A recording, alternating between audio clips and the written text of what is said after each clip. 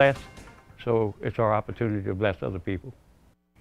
Tonight, we're hearing from law enforcement agencies helping one another as they continue to recover from Hurricane Ida. Many impacted communities have received help from all over the country. And now law enforcement groups are leaning on each other to keep officers going.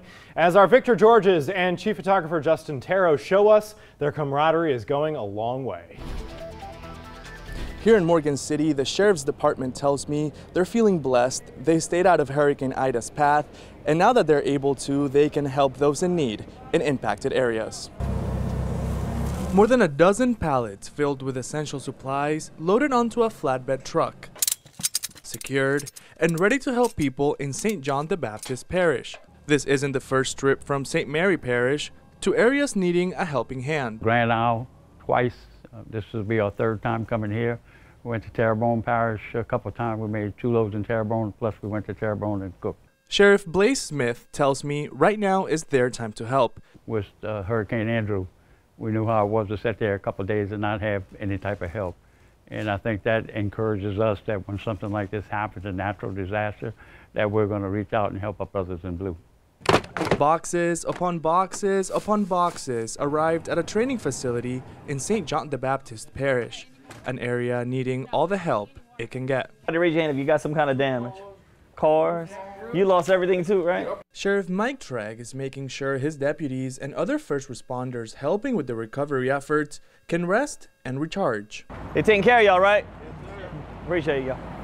A space is set up where first responders and their families can get supplies, including fruits and vegetables, water and food, and toilet paper.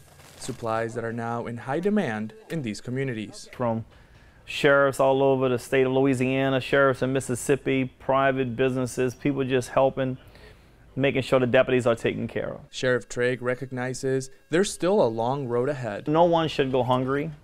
No one should go without water.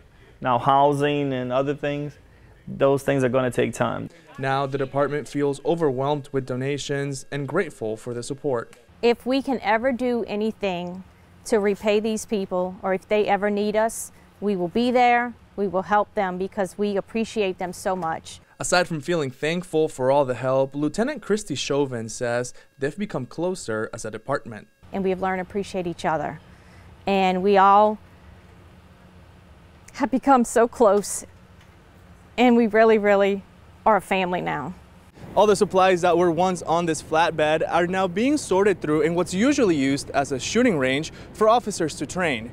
From there, they'll be distributed to those that need it the most as they recover from Hurricane Ida. In La Place, Victor Georges, KATC TV3.